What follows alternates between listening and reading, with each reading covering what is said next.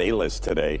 One-on-one with the star of Oppenheimer. You may know Irish actor Cillian Murphy from the British series Peaky Blinders or movies like 28 Days Later, or one of the many Christopher Nolan directed films that he has been in.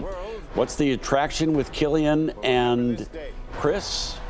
He's the best. I mean, he's kind of phenomenal. He's one in a million. I think he may be the perfect director. You know, he's brilliant with actors. He's a brilliant writer. He's amazing visually. He tells stories unlike anybody else, and he tells them on this huge canvas, but yet they're really emotionally engaging.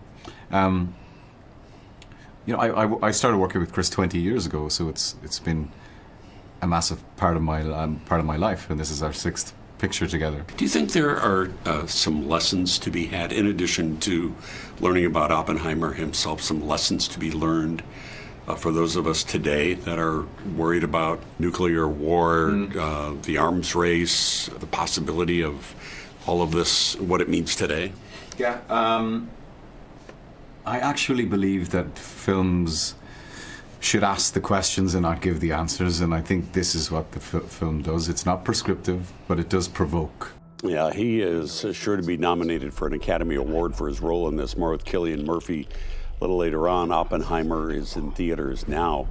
And leave it to somebody to find a mistake that was pointed out in the movie. There's a scene where Cillian is surrounded by people waving American flags. Problem is that those flags have 50 stars on them. Oh, wow. Somebody caught that? The events in the movie happened in 1945 when there were only 48 stars. Oh, yeah. What are they thinking there? I mean, really, Christopher Nolan should be ashamed of Yeah. himself. You should just quit. I take back everything good that I've said. Yeah.